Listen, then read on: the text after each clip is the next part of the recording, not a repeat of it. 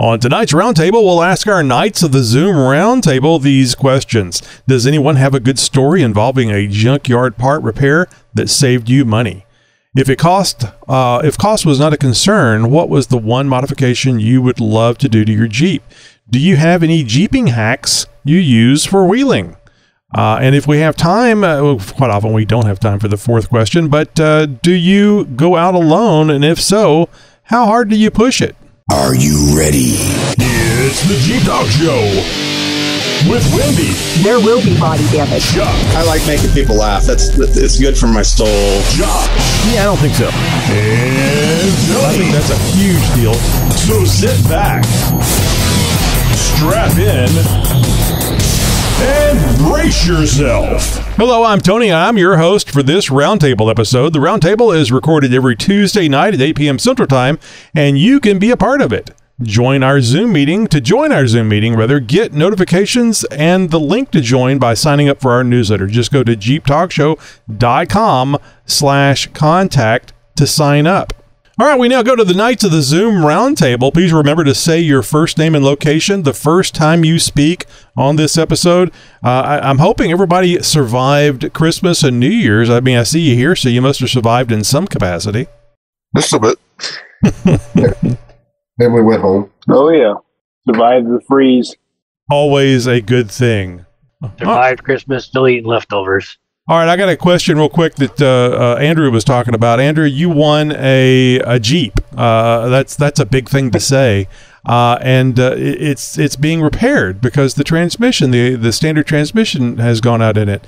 Can you? I mean, it is. Tell us the year, the make, all that stuff. I mean, we know it's a Jeep, but it's a JL or JLU, and how many miles did you get on it before you started having transmission noises? It's a 2022 JLU. I think it's a Sport S Unlimited. When I started making miles, it was at 5,200 miles, and it finally went to the dealer at 5,400 miles because of the racket it was making in the transmission. Originally, I thought it was a clutch issue, but it ended up being the transmission, but they're replacing the clutch, throw-out bearing, transmission, and then 6 different sensors between the transfer case and the rear end due to some short or something with the sensors. So are you glad that it's a transmission issue and not a clutch issue? Or does it matter one way or another? 6 one way, 12 another, you know? Yeah, I guess the transmission is a little scarier, especially being a standard transmission. Those things are generally bulletproof. Usually. Didn't they switch transmissions with the JL? Because, I mean, for years with the JK and the TJ and everything, they were running the NSG, I think 370, I think it is. Yeah, it's the NSG 370. So what's the model of the JL? Because it's not the same, right? I know the shift pattern is different. To be honest, I couldn't tell you. But I do know there's an NSG 370 wide ratio and a narrow ratio between the TJs and the JKs. I know that much. Larry, I think you were trying to speak. St. Louis. Yeah, this is Larry from St. Louis. I know it's one thing John and I talk about periodically because he's got a JK. His is also, I believe yours is an 18 also, John, isn't it? No, it's a 17. 17. Now I've got an 18 JL, and the shift patterns are different. The reverse position is different in those two transmissions. But in yours, I think the JL uses automatic transmission fluid instead of single. Yes. Yeah, everything is the ATF. The axles, the transmission, everything takes it. Wait a minute, not the axles. Transfer case. Transfer case and transmission. But the JL's got those special axles. Yeah.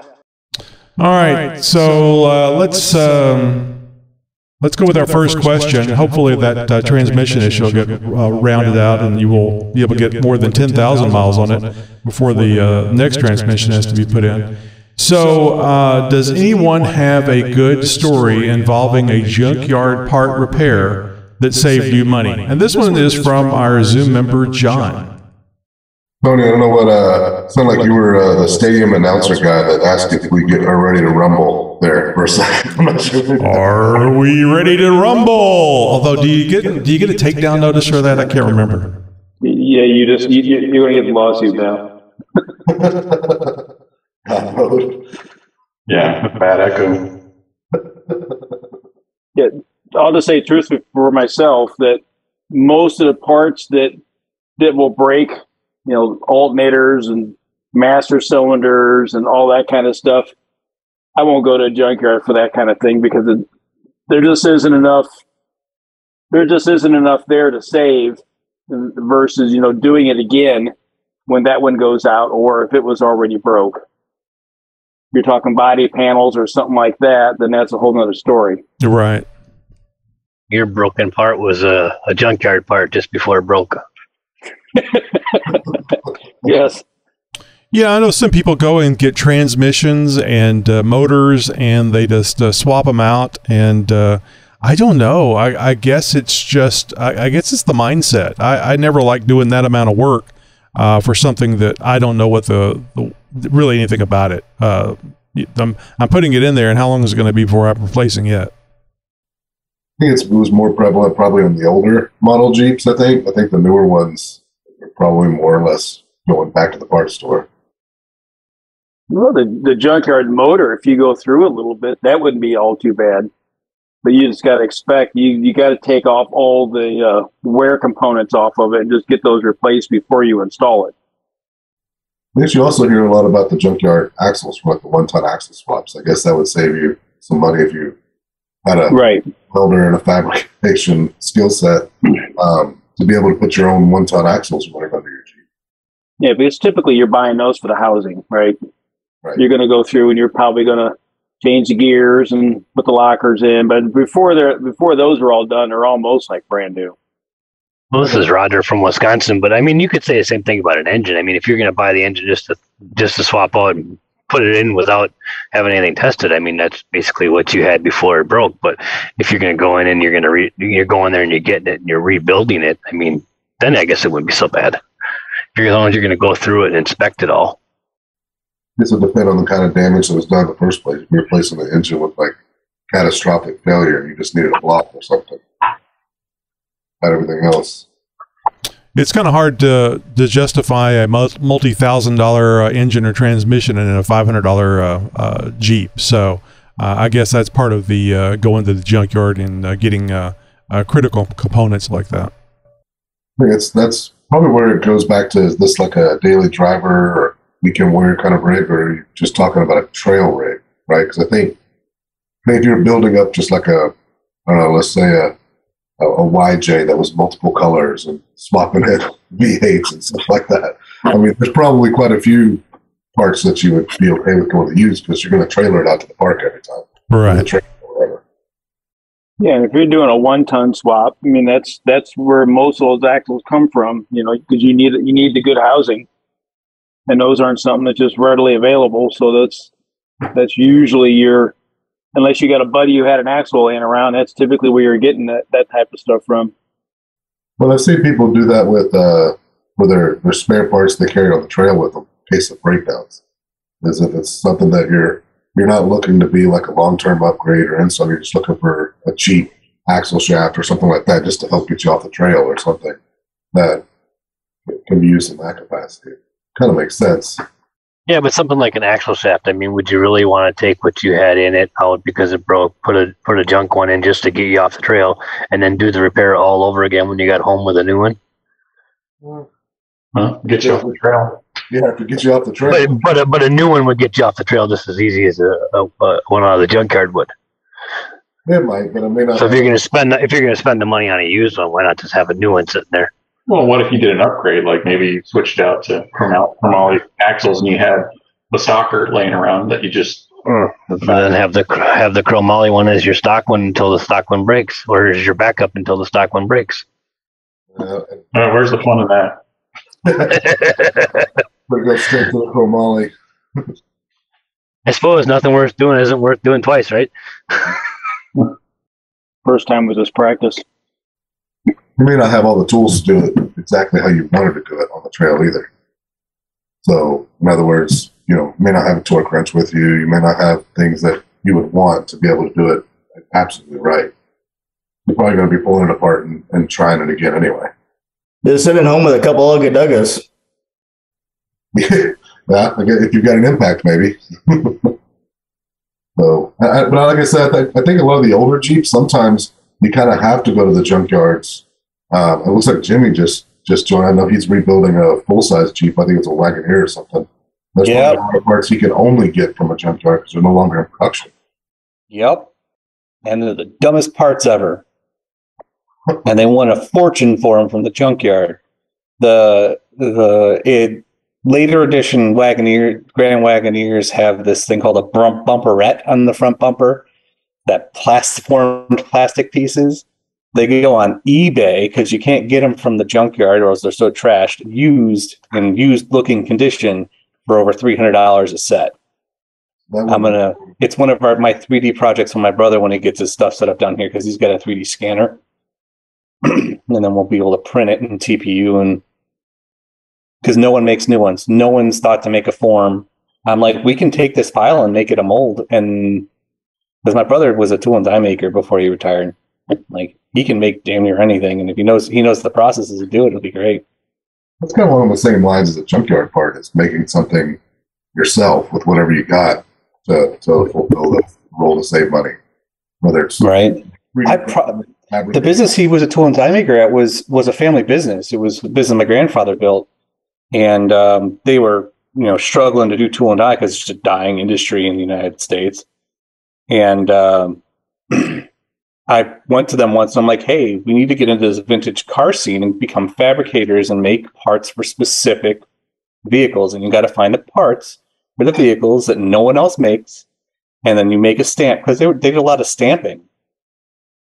So you set up the die once and you run 50, and you only have to keep 50 around. And if you do that with a part here and a part there while you're still making your bread and butter on the tool and die, you carry a little extra insurance for the fabrication side of it.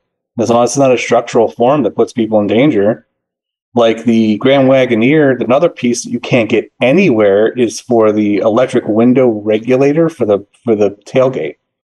And then there's a piece I can't even figure out how to find. There's this they have that chrome looking molding that goes up the A-pillar. And that chrome looking molding that goes up the A-pillar is plastic with a foil on the inside. So you can't reuse it. You can't get it off there 30 years old without destroying the plastic. And I have literally not found any place you can buy that piece. Was there a website or something you can go to be able to search these junkyards for availability of parts and stuff? Or something besides just walking out to the junkyard yourself and strolling up and down the aisles hoping to get lucky kind of thing? Is there some sort of database or whatever that they use?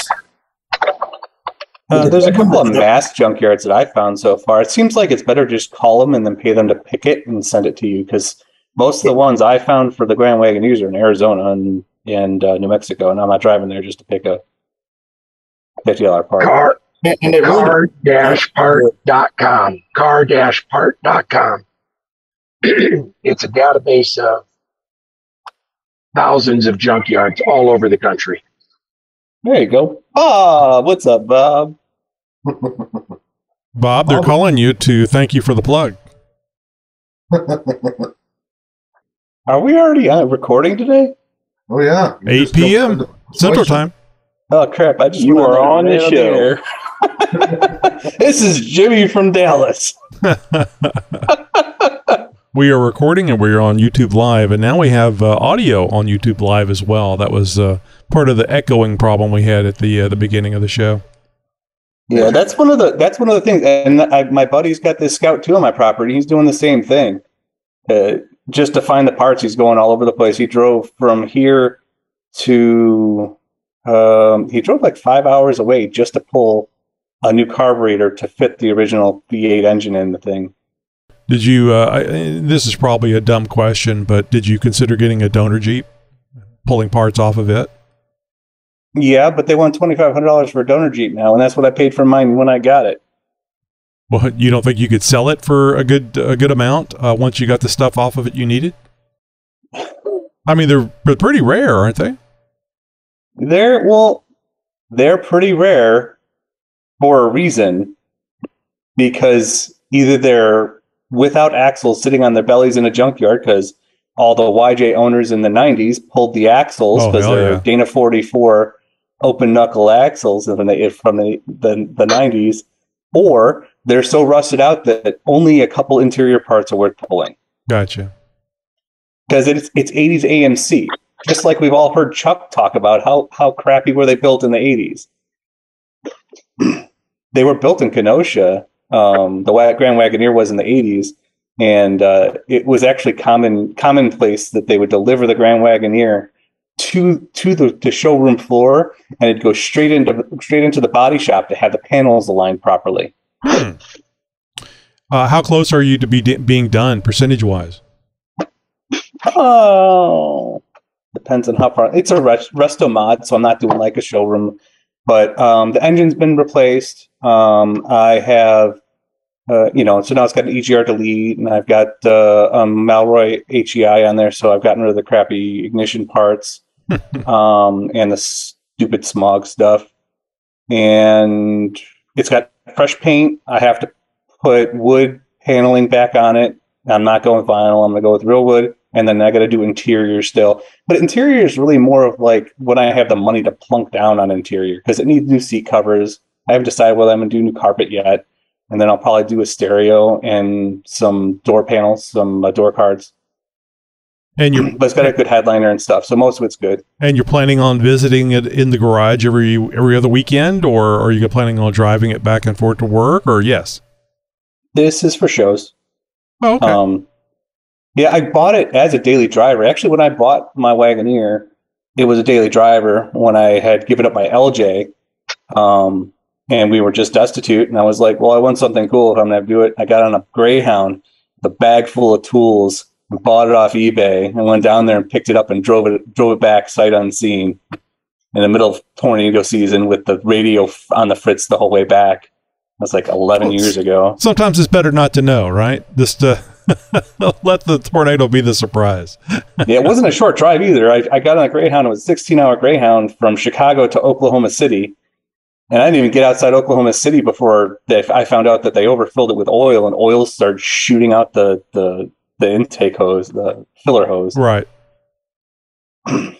So smoke starts pouring out because it's now all over the engine because it shot out the top of it. And I'm like 50 miles into my drive, and I had a buddy that was willing to come pick me up, but I didn't want to make him take off work if he didn't have to. And if I was going to break down on the way back, I was going to break down on the way back. But yeah, that was the last problem I had. I drove it overnight, so I was up for like 30 hours, 16 hours down and 12 back up. So 28 hours straight. Well, you certainly have a history with it for sure, at least one that you started with. And it made it back, right? It was just too much oil, so... Yeah, and then I drove it on that engine for probably about 30,000 miles, 20,000 miles, and got a lower end knock, and that's when I got to do the new engine. And it happened to be I was at the forum I was on. I'd been watching this guy get ready to do his LS build, and then he said, "I'm going to sell my AMC on at 360 with the same engine. It was 1 year newer. It was an 88 instead of an 87.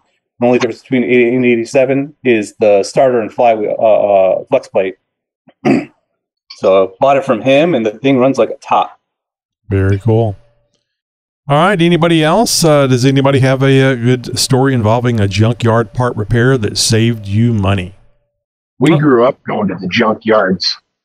We spent as much time crawling on things in the junkyard as we did anything else when I was younger. We were on first name basis with all the guys out there when we did that.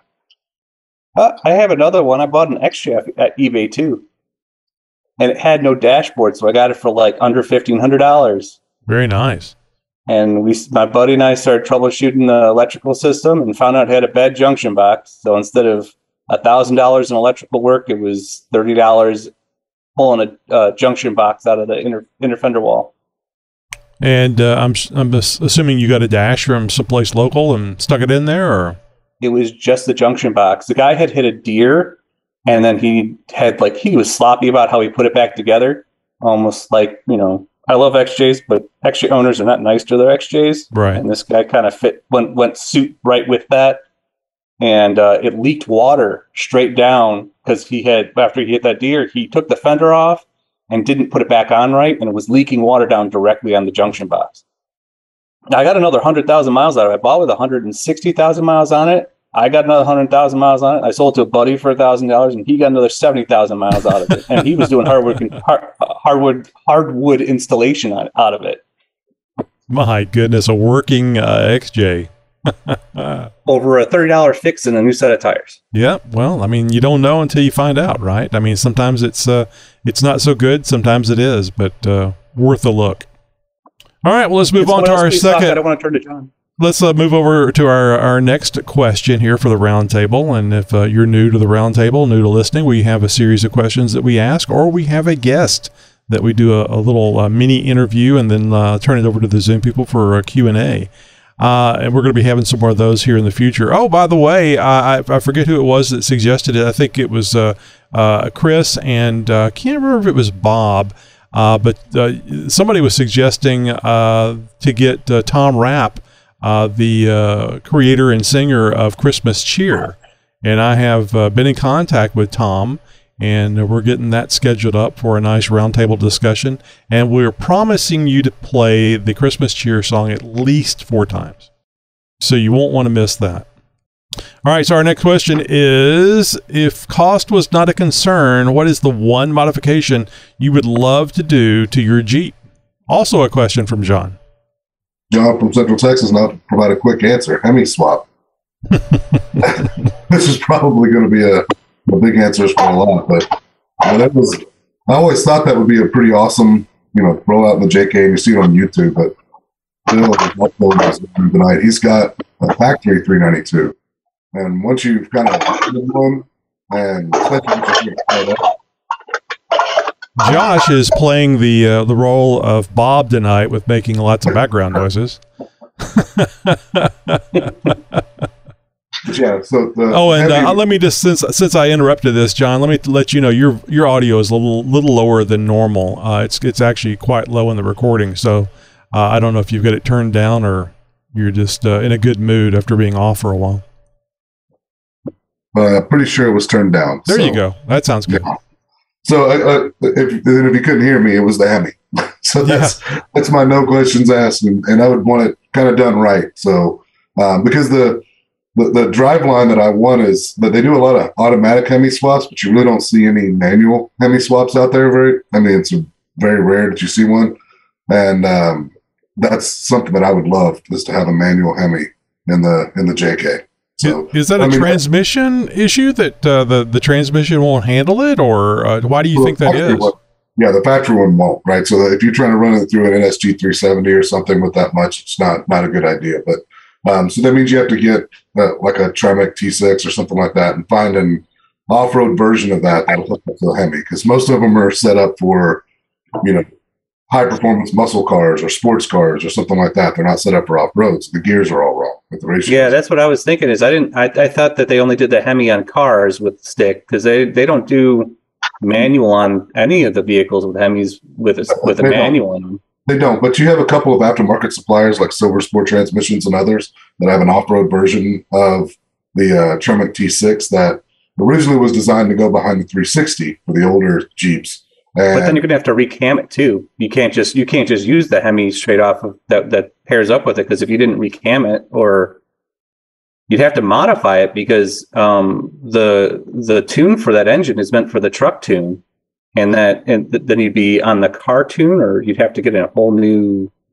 I think you would just probably get a whole new set. You probably do something like an AMW set, but that's where the cost comes in, because now you're talking $30,000-$40,000, right, to get all that. And if you're going that far, you got to throw the Atlas behind it too, right? You can't just leave it be. You got to have the axles too, otherwise you're going to blow them out. Exactly, that's where the cost starts really adding up, right? So your simple Hemi swap is probably closing in at $50,000 if you're doing a JK. Now, but would you do 5.7? Would you do 6.4? Would you do 6.2 with the Hellcat superchargers? Cost is no measure. That's a elephant all the way. Exactly. If we're talking cost is no issue there, it's definitely a elephant. And if we can tune up the elephant, even better. Exactly. Why not go off-roading with 800 horsepower, right? I mean, it's mandatory. No. Yeah, well, you could just go with like a 6BT and see how that goes. Or a Cummins 12 valve. it would be burn like out some 42s. So throw a 12 valve in there, and every bolt will rattle out of the cheapest truck. Yeah. I'm not riding behind you. There's no telling flying out the back of that thing. Is it hailing or is that parts from a Hemi? So I don't know if you guys know about America's Most Wanted 4x4. It's a Jeep shop up there in Greg Henderson's neck of the woods. And they put Hemis in Jeeps, and they'll sell Jeeps with Hemis already in them. But they do Jeep Hemi conversions, and we recently did an interview with them, and I think I mentioned you a couple of times, John, because I figured, ever since Bill got the 392, you were going to be really anxious for a Hemi. If they want to sponsor, I will make all kinds of Instagram posts and show it off if they want that. Well, at $30,000 and $40,000, I don't think you have the reach necessary to cover that. But I get what you mean. But you can go to AMW4x or 4x4.com, AMW, America's Most Wanted, and have a look at some of that stuff. It is just gorgeous. And talking to Greg, I told Greg who I had interviewed, and I'm talking about unofficial use only, Greg Henderson. And he says, "Oh yeah, they're just down the road a bit." And I think he said Jared has been doing really, really good with those Hemi conversions over there. Good business. So, but he spoke very highly of them. So I check it out. And I don't have a date for that interview, but it was a fun interview. I mean, anytime you're talking about horsepower, it's fun, right? Well, they franchise their installs, so they've actually got a lot That's true. Yeah. all over the country. In fact, here in the Central Texas region, just down south of Austin, in the Rumples area, there's an Exodus 4x4 shop that has they're certified. They're part of the AMW franchise, or whatever you want to call it, certified installers. Mm-hmm. I'm sure they're great, but if I was going to spend $40,000, I mean, how spending a little bit more just to let it go up there to where the original place is might be worth it to me. It might be. But I don't want. If it would cost Larry $300 to ship a tire carrier to Arizona, I don't know how much it would cost to ship a Jeep to Michigan. Well, yeah, but if you're pull the V6 out before you shipped it. So. There you go. Lower the weight a little bit. If I'm dropping 30 to 50 grand on the Elephant, the rest of that's kind of becomes chump change. Yeah. Because before you're done, you're 100 grand in by the time you put the drivetrain and the axles and everything in. So. If you want it done right, ship it out. A lot of people try to cheap out on it and run factory axles, but then like factory drive lines. I mean, the 8-speed, like the HPE, can handle it, but the rest of the drive line, I mean, even the factory 392, it runs all-wheel drive for that reason, right? So you're not twisting up the rear end and everything else. And well, I mean, you're in control of that with your foot, right? No, you're not.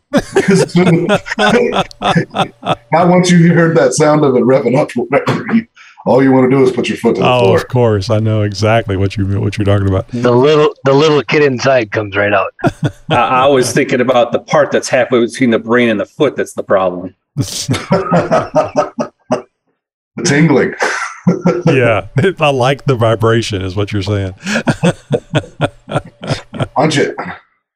All right, who else? I know you guys have a wish list, and you have something at the top of your list. So, what's the thing that if cost was not a concern, what modification would you love to do to your Jeep? If cost wasn't an option, it wasn't a concern, I'd do a super stretch on a TJ. Like a limo? I think we've seen one of those posted the other day. Oh no, not with the two axles in the rear, Bob. I mean, come on. He wants to be a tour guide in Colorado. He's going to shuttle people around. No, just one. They do a 24-inch stretch of the body and frame. You can add extra seats if you want. Yeah, you turn into an LJ. Yeah, basically. Longer than an LJ. So I got the perfect picture of one of those for you. Yeah, the LJ was only 12 inches longer on the wheelbase and 10 inches past longer after the wheel, I think, right? 15 inches total, only 10 inches in the wheelbase. There you go. Get yourself one of them their tour Jeeps they got. They never sell them till they're junk. Your horn, you could modify the horn and it could say, the plane. Nobody gets the reference. Yeah, I get it. Yeah. Yeah, we're just Airplane. All right, Steve-O, come on, let's hear it. You got to paint your Jeep red? if I had a mod, it wouldn't be necessary for the Jeep. Would be buying a Grand Wagoneer and a trailer to tow it. Tow the Grand Wagoneer. No, a Grand Wagoneer to tow. Man, those things are fancy inside, aren't they? Fuck yeah! If I had the money for that, I can go for that in a heartbeat. Well, that's interesting. Would you, for the same amount of money, and I guess cost isn't an option in this, but if you were going to spend 40, 50 grand for just putting a Hemi in a vehicle, would it be better just to get a $100,000 vehicle? I mean, I know that the Grand Wagoneer isn't the same thing as an off-road vehicle, but it sure is fancy. You could live in there. Not for me, because mine's, in my case, the Jeep's paid off, and I've already got all the other mods I really like kind of set up on it. So I wouldn't want to start over from scratch on that. Yeah, that's kind of the downside to doing all the work to the thing. You really don't want to start over. I mean, I guess some people might. I just hate the idea of putting a bunch of mods in and then getting something else and having to do it all over again. I guess if somebody else is doing it for you and you're tapping your watch going, hey, it's time for you to be done, I need that Jeep back, it might be a little different. And if you had the funds. Speaking of having the funds, tell me about, what was it? You bought a shifter or something for your Jeep, John? What I saw that on Discord, but I don't know exactly. I know what a shifter is used for, but why were you getting a new one?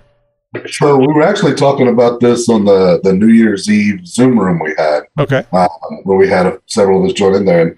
And if you've had the JK 6-speed manual or those, you know that it's real loose, and then the shift throws are really long. And I've actually had it pop out of like reverse and a few others for me and stuff like that. So B&M makes a shifter that goes into it, sits right on top, and it's just a direct swap in. You also can buy the new shift handle, so you got the cool B&M shift handle or whatever on there. But I've read a lot of reviews. I've been looking at it for the last couple of years, and then when we were on the Zoom call New Year's Eve, it just kind of popped back up in my mind. I know Roger on the Zoom call here, he's actually got the same shifter he installed in his 17 JK Rubicon, and he said it made a huge difference as well. So I got that personal feedback. And it tightens up the gears quite a bit, so they're not. It's not as sloppy. I mean, when it's in gear, when you get it in gear, it's a positive feeling that's in gear, and it also, I think, it reduces the throw by like 30%. Yeah, it reduces the throw by 30%. I have one in my LJ that also works for the JK, and that thing is badass. So basically, what you do is you take the top of the shifter off of the transmission and put this one on it. Yeah, it's 4 bolts. It's super easy to do. Yeah. Well, I had to. It's all ship housing. I had to remove that whenever I was doing the clutch and the TJ. So just looking at it, that's what it kind of reminded me of. But whenever you were doing the description, John, it sounded like you sound like you put it on top, which it sounded to me like you don't take the old one off. Yeah, it is on top. I mean, you just go in through the top. The only thing you really got to do is drop the cross member and drop the transmission a little bit to get the gasket out. But once you get the gasket out, it really is. Once you get to it, the swapping out is quick and easy. Oh, yeah. It's the getting to it and then putting it all back together is what actually takes a little time. No, of course. And quick and easy shouldn't be, those words shouldn't be used in conjunction with everything else you got to do to get to it. John, how much did that thing cost you? So I actually found it on Amazon, believe it or not, for $100 cheaper than it was on Quadratech. And Northridge is where I went first to try to use our discount, but they don't even sell it. So, but I found it for just over $500. Oh my goodness! It's worth it though. Yeah, especially if you got that 6. From when I got mine, I mean, I did some reading up on it because I was having the same problem that John was having where it would pop out of gear, and it seems like that was pretty notorious for it. And that B&M shifter was, it's nicer, and it also fixed something for you. Mm-hmm. It fixed the whole falling out of gear. Yeah, and I actually swung for a little bit more and got the B&M shift lever as well. So, but you can actually run it with the factory shift lever. You don't have to upgrade to the B&M one. Yeah. Well, I would hope that would kind of make the shifting a little smoother or have some positive use for the additional expense. All the shifter does is just really change your hand positioning. Is all it does. It just like I think the only difference between the two is the B&M one is bent a little bit slightly towards the rear. Mm-hmm. Yeah, but then you got to go through the cost of swapping out the transfer case handle so that it looks the same. And I think the transfer case handle the swap out is actually quite a bit taller. It brings it up dang near to I don't know, right around where if you got power mirrors, right around where your power mirror button is on the center console. You're forgetting one very important thing that the shift lever does, and that is that it looks cool.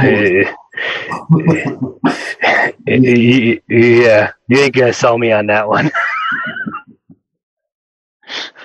It's underneath your hand the whole time. You can't see it until you take your hand off. So when you said it had the B&M handle on it, is it a T handle? I mean, I remember having a Hearst T handle, and I thought to myself that it was kind of cool for a car, but I think it would be kind of sucky for a Jeep. No, it's basically the exact same handle, only it's just bent in a different spot, and it just got like if you were to take the 8-ball and put B&M on it and screw it onto the end of the handle, that's what you get. All right, I misunderstood. When I think handle, I think about the thing that you put your hand on, not the bar, the shifting bar itself. You're talking about the bar. It's the whole thing. It's so the shifter B&M is installed on top of the transmission, and the lever is the bar that comes up, and then the handle. That's all together. Right. You can use the factory bar and handle on the shifter that goes on top of the transmission, or you can replace it to the B&M bar handle at the top. And does it come with that $500 piece, or is that something you have to buy extra? No, you have to buy extra. Oh, that's how they get you. Another $300 for it. No, it was less than $200. Well, that's cool. That it's a shame that Northridge didn't have it, and because that discount's always a real good one. Jeep Talk Show is the discount over at Northridge. If you guys don't know about it, it's been some time since we did the interview with David, and he graciously provided that very good discount. John has saved over $37,000, I think, on on purchases there. Quite a bit. But very, very nice discount over there, and it varies depending on what you're buying, because their prices vary, their discounts vary depending on who they're selling. I actually bought both front and rear Motobuilt bumpers through Northridge and got free shipping. And gosh, I think I got that front. It was the rear bumper that was really big and heavy. I think I got that within 3 days of ordering it. So it was almost like buying something from Amazon. So I posted in the Discord, Tony, that we have. I posted a picture of what the whole shift thing installed looks like. Oh, okay, great. Well, when are you going to be doing that, by the way? Well, I've got some more parts I'm waiting to come in, and I'm going to book an appointment over at Bill's Garage and see when we can get them all installed. So we're also got to drop the rear axle to put some new rear control arm skids on, and some rear coil spring alignment pucks, or whatever you want to call them, in there for metal cloak we got to put in. So we got a few other things. I'm waiting on all the parts to come in. Yeah, makes sense. You should go to I think it's called Twisted Shifter Z, or Twisted Shifter. Yeah, I think it's Twisted Shifter Z. They make a bunch of different or design a bunch of different knobs for the top, and that would all work with that B&M shifter.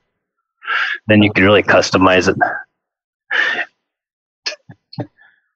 And John, I know you were just looking at the JK, but do they make those shifters for the JLs, the JTs, the whole family?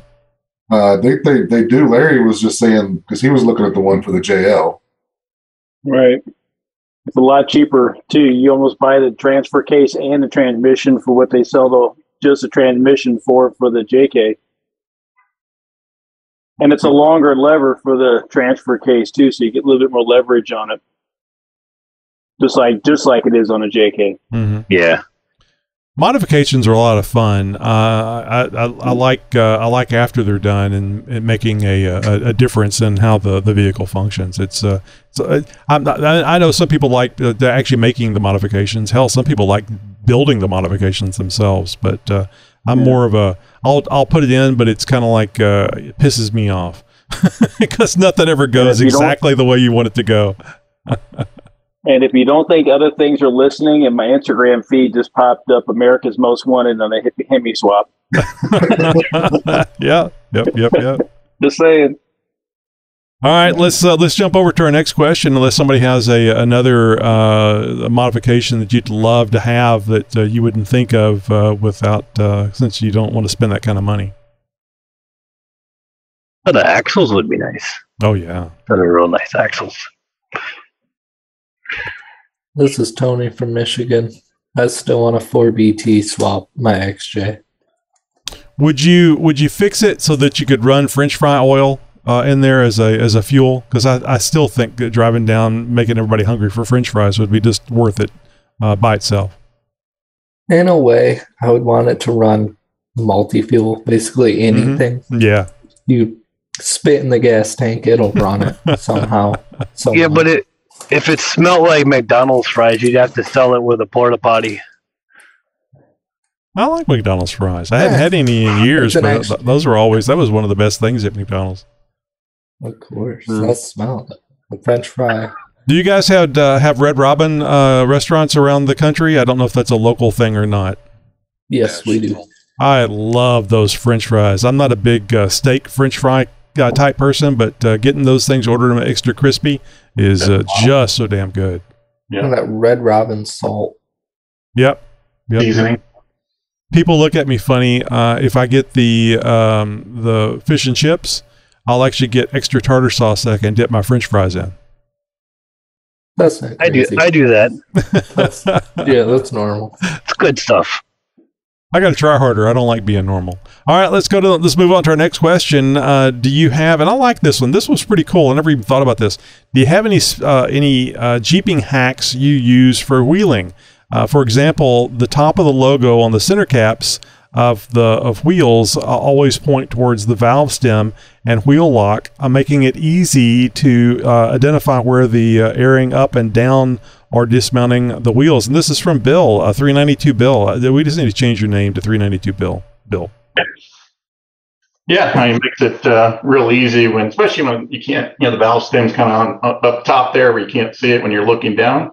So I just look at my little logo on my wheel there, and it's pointing right to it. So it makes it nice. And then my wheel lugs, you got the one that's a lock there, but it kind of blends in with all the other lug nuts. So it's kind of nice, okay, the key needs to go on this one. So. Oh, I didn't understand that when you said in the question here where you said lock, the example you gave, I was thinking you meant like the locks so you could lock in the axles. And that kind of threw me for a loop because I didn't think anybody locks on a modern day Jeep, locks the axles in, locks the hubs.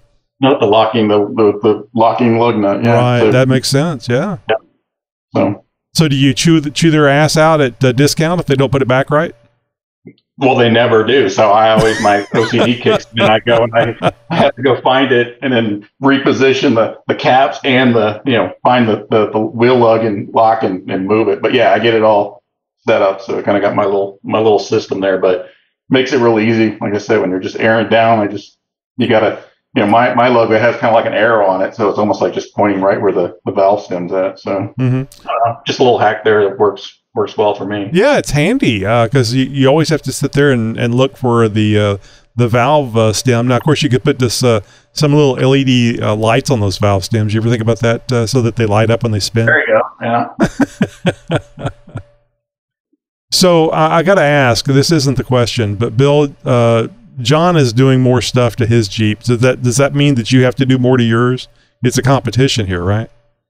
Well, I mean, I did the Hemi swap already, so he's already beat me on that. But you said earlier, why would anybody do that? Because you got to pull all your mods off. Well, that's exactly what I did. I know. My mods off. I pulled the axles off. I mean, everything that was on there, I pulled off that old Jeep. So it was a lot of work. It may have been easier just to put the Hemi in, but when I did the map, I was looking at America's Most Wanted and the cost and just all the other work I'd have to do. Once you do the numbers or whatever, it's just, especially with the resale values of what I could get for my Jeep, the math said buying a factory built 392 made more sense. So. Mm-hmm. You spent a lot of weekends taking stuff off, modifications you had made on your prior JL. It was a JL, wasn't it? Yeah, it was a JL Rubicon. Yeah. it was red like this one. So, well, of course. So it's funny as I bought this thing, I swapped everything out. I took it to work and nobody really noticed on there until I started it up. And then this guy, the next day I come into work, he's like, "Did you get a new exhaust?" Yeah, like, exhaust. Right. Damn you! It's not a new exhaust. I mean, it is, but that's not the important part. I was like, I got a new exhaust and an engine. So couple other parts as well. So that's kind of fun. So. Oh yeah, it really is.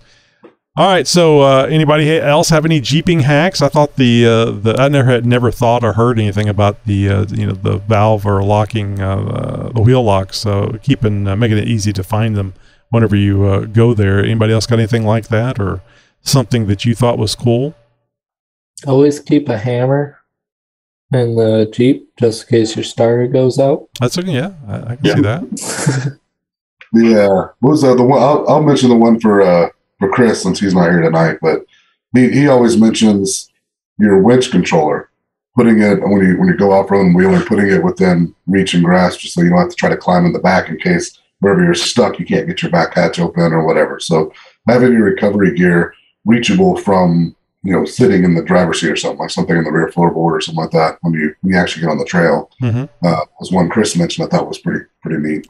Maybe a MOLLE panel on the back of the driver or passenger seat. Probably passenger would be easier to get to for the driver, and a little bag for the controller right in there. Of course, you could always upgrade your winch with a wireless remote. I think most of them support that. I think there's even just aftermarkets that you can use. I think it's a pretty simple switching mechanism in there that you can pretty much do a generic solution to do that. So. It actually might be a good idea as something that you guys might want to consider is having more than one controller, like the wireless and the hardwired one. That's exactly what I was going to say. If you have a wireless controller, always carry either the harness that'll attach it back to the winch or a backup hardwired controller. Mm-hmm. Yeah, the Smittybilt one is one of the ones that does charge that. it. Or Yep. The Smittybilt's got the wireless and it's got the wired harness that you can connect in. And it comes in synthetic. Just in case. Well, some of them. So the best hack I can say is don't use the nets in the doors for anything. Oh, God. That's horrible. That's all I got. Steve doesn't lie. I got sagging and nets it on both my Jeeps on the passenger side because the wife didn't listen to me when I told her not to use them. Did you just see it sagging nuts? Well, that's what I heard, but if that's what you want to focus on, Steve, you're welcome to focus on. Hey, I wasn't the only one that heard it. So the other hack is if you don't want to deal with trying to figure out where to mount the high lift jack or whatever, you just find a buddy that has one and go wheeling with him. There so you go. Oh, hey, I bring Larry with me because he's got a welder. Yeah, that's kind of a group ride hack though. Is weight on these Jeeps is pretty much insane now with all the armor and everything else you're putting on them. So if you're going to go out in a group, maybe split up some of those items, like high lift, shovel, divvy up the weight, things like that. Yeah, and when you want to be prepared, the weight does go up quite a bit. So it's nice being prepared, but I think it's kind of like the overlanding thing. I think a lot of people learn the hard way. They take a lot of stuff, and they're out there, and they find that they really don't use as many of the things as they've taken along. I always, anytime I go anywhere and do anything, I always overpack. I overthink it, and I think that takes away from the fun. Sometimes having a problem can be fun. Coming up with a good solution can be fun. That's every time the best time you find what you need. Mm-hmm. Every time that I go out, wheeling and camping, because I do a lot of camping when we go out, and anytime I go out doing that, I always, when I get home from the trip, go through the things that I took with me and look at all the items that I didn't use, and try to take a couple of those and not take them along, take them off the list. Because if you don't use them over a couple of times, it's like, okay, maybe I really don't need that. Right. Well, that goes along with another one of Bill's hacks. He's got quite a few that he's passed out. And one of them is whenever he's installing a mod on his Jeep, he always uses his trail kit of tools. And, that's a good one. And that way, you've got the right tool for it. And if you're installing it, you realize, hey, don't have the right wrench or the right socket or something like that, then that gets added to your bag. And that way you're not taking more tools than you actually need, which are also very heavy. So I stole that one from Bill. That's a good sound advice. I've gotten really lucky that I've started Jeeping and like this whole basically experience at a younger age, to where I found I started with smaller trips with as little stuff as possible, where every time I go out, I'd find, I need this next time I come out. So I'd bring that 1 or 2 items next time and make the trip a little longer. If I stay out this much longer, now I need this. Add that to the list. And sounds like the end of the movie The Jerk, where he's leaving and he's like, I need this. Yeah. The paddle game, the remote. Yeah, I kind of do that, but I do it backwards. I take all the stuff that I don't know if I'll need or not, and then if I end up not needing it, I just leave it behind. I'm too cheap to just buy it all up front like that. Well, I didn't say you'd ever need it, but there's some things you can take that you just might not need. I'm still looking for pizza in a cup. That was the thing that I've really been looking forward to. I'm sure they'll figure that out in the Overlanding world. I think that'd be more popular than ramen noodles. Pizza in a cup. Yes. I feel like that. Just thinking about that wouldn't be that hard to make. Isn't it called the Hot Pocket? But there's no cup. Like a Hot Pocket, but in a cup. You have to have a cup. But you can put the Hot Pocket in the cup. No. Well, that's how it you has heat to up the Hot come in the cup. You put the cup in the microwave and heat it up, and you get pizza in a cup. But we're talking Overland, so it's a tin cup, and you put it on a fire. That would probably have to buy the $500 stove, and then you have to buy the shelf for your back gate, so you can cook it on the back gate with the fancy stove, just so you can heat up the tin cup to the tin. Yeah, I think they got this up in Dallas. Don't they have a pizza place called like the 1,000-degree pizza or something like that, where they put it in an oven that's 1,000 degrees, and they cook the pizza. It has this special taste to it. I think it's charcoal is the special taste. That's kind of what you're talking about, Tony, with the pizza in the cup on the fire. It would be like the 1,000-degree pizza in a cup. Melted cup not included. Yeah, I'm from Chicago originally. I don't really pay attention to pizza in Texas. Amen, brother. How about New York? How does it compare to New York pizza? I think I've asked you this before. I've heard so much about New York pizza. Yeah, even New York trash, the flimsy stuff they call pizza in New York. They don't call it pizza; they call it pie. Number one, that's just wrong. It's greasy. The only thing it's limp. I'm not hearing anything that I don't like. It represents the city. It's all limp and floppy. It sounds great. I know. Well, you had me at greasy. It's basically your average Michigan gas station pizza. The only good pizza outside Chicago is Detroit style, in my opinion. Oh yeah, and Chicago doesn't just have deep dish. Yeah. Chicago doesn't just have deep dish; they also have thin crust, and that thin crust doesn't flop around like a piece of uncooked dough. I hate New York style, and it's everywhere because it's horrible compared to a nice crisp thin crust pizza. Jimmy's been triggered. Well, I really like the thin crust too, and then I know everybody is going to say booze and stuff to Papa John's, but getting the thin crust pizza from Papa John's and get it cut in squares, it's like having pizza on a cracker. It's nice and crisp and very good. That's how you get it in Chicago. Is it? Okay. Yeah. Yeah. And have the big one that you can fold over. Oh God, I hate that shit. So let me ask. It's not a sandwich. So let me ask you guys about the Chicago style hot dog. James Coney Island down here had the Chicago style. Is that truly a Chicago style where they have the relish, really weird green, funny green relish? The green relish, yeah. Yeah, the pepper. Only one question for you: Did the hot dog did the hot dog snap when you bent it though? That's how you know when it's a good, authentic Chicago dog. Yeah. And was it an all beef Vienna beef hot dog? That's right. Oh, I was gonna say it is so hard to find. and I'll let you guys just make your own jokes on this, but it's so hard to find a good wiener for a hot dog. Not in Michigan. Is it? How dare you? That statement was so wrong.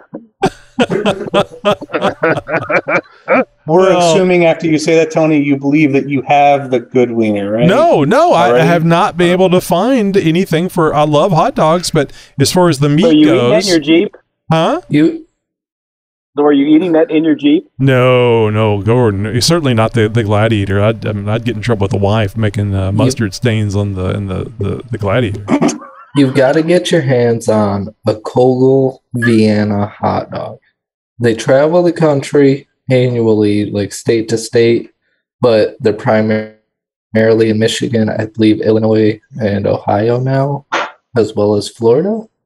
But the best hot dog in the whole nation, hands down. I found if you put sorry, Tony, but I'm afraid you're wrong in that regard. But Portillo's in Chicago is going to be the hands down quintessential end all be all of the Chicago dog. I believe that is the end of this conversation.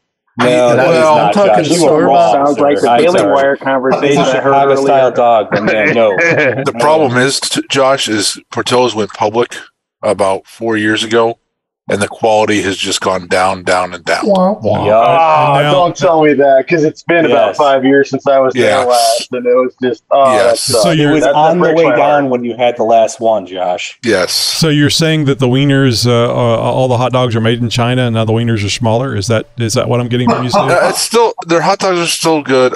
I'm personally a big chili dog fan. I'm not Chicago hot dog. Yeah. That neon green relish, That's just strange. Love it. Just It's the best relish in the world. It's really it's strange. just scary looking. It's okay, but it's a little strange. It's like grape Kool-Aid, man. How are you guys with peppers? How are you guys with sauerkraut? How are you guys with sauerkraut on your hot dogs? Oh yeah, and a good hot. Yeah. With some horseradish and brown mustard. Yeah, there you go. So Steve-O's looking at his watch. Is there a hot dog place nearby, Steve? And they close soon? No, I just got text. No, now His you're order hungry, for Tellos is ready. I think Chris went there whenever he went to Toledo Jeep Fest. Apparently, they have one right there next to the Toledo Jeep Fest place. That's Tony Paco's.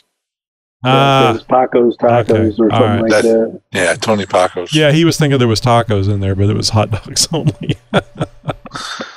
You're all wrong. It kind of the makes best way to have a hot dog is the cheap ones on a plain bun, just like you get it at a baseball game or the circus, with a smear of ketchup and mustard in it, wrapped in foil so the bun's all mushy. And that's the best way to have a hot dog. And it still costs you $10. Yeah. And ketchup doesn't belong on hot dogs. You know, I make them at home. That is correct. Ketchup belongs on everything. And you take that back. Ranch dressing and ketchup belong on everything. There is no sin worse than putting ketchup on a hot dog. What is it? What is it about cooking Chicago dogs? Still no ketchup. What is it about cooking the hot dogs on an open fire, like you're camping out, and either on a stick or on a grill on an open fire? Just that hot dog and the bread is all you need, and it's a wonderful, wonderful taste that you can't get anywhere else that I have found. What is the deal with that? Has anybody else noticed that it just the one? Maybe you're in survival mode and anything tastes good. I don't know. All the animal byproducts taste better burnt. Food cooked over open flame is always tastes better. It doesn't matter what it is. You can open up a can of Spam, throw it over an open fire. It's going to taste better than anything else you've had. Oh, whenever I'm camping, Dutch oven cooking, some of the best cooking. Hot dogs are just sandwiches, by the way. You know why those hot dogs are so good, Bob? Because you bought it when you're at a baseball game or a football game and you've just drank a 12-pack of beer and it doesn't matter what it tastes like. You're just looking for something food-wise to put in your gut. I make them that way at home, though. Yeah, I will boil hot dogs. Oh, my mom and I used to take do them that. out while they're still steaming, drop them in the bun, and I'll stick them in sandwich bags and seal it and leave them sit on the counter. And when I take them out, I squish them just a little bit. So they're really, oh yeah. Bob likes wet wieners, is what I'm hearing. Damn right. I usually hit mine with a torch. I've been in the back end of the pack. Bob likes wet wieners. I've been in the back end. Does it shrink? For the record, I try to divert this when I ask the question about the chief, just so you know. Yeah. Larry. Well, the the Zoom meeting goes off the rails from time to time, and it goes on even after we've wrapped up the recording, and sometimes it goes on for another hour and a half, and you can be a part of that. All you need to do is join us over on our newsletter. Just go to jeeptalkshow.com/contact, and you can sign up for a newsletter and see how you can join the Zoom room every Tuesday night, 8 p.m. Central Time. And it usually starts about 7:30 or so Central Time, and people start joining in and just having general conversation. That's kind of fun to get on.